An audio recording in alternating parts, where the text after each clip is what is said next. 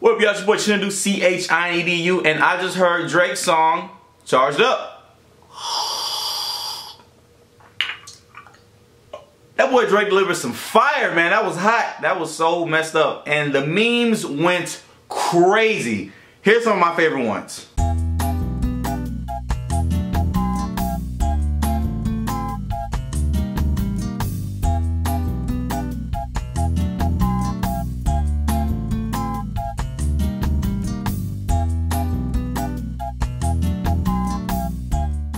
I mean, to be real, if I was Meek Mill, I wouldn't even care. Like, the problem we have in our culture is that we're so focused on what other people are saying, what other people think, and all the other stuff, that we don't focus on our own lives. Like, Meek, you're a rap star. You get paid to do what you love. You get to tour.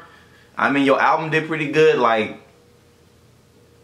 Nicki Minaj, your girlfriend, man. What are you mad about? I wouldn't even care about this. Like, don't even give it energy, for real. No pun intended. That's actually a Drake song. Ooh.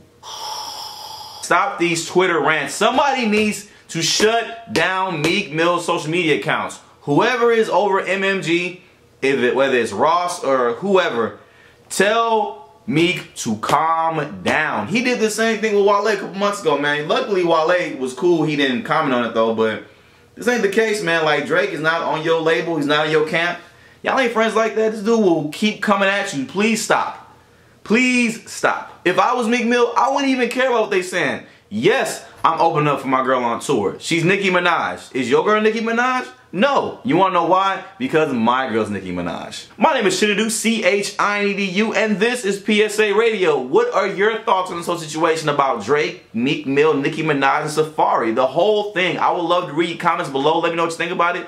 Please click that like button, share this video, and subscribe to my channel. I do videos every week about stuff, and yeah, that's pretty much it. Let me know your thoughts. Thank you for your time.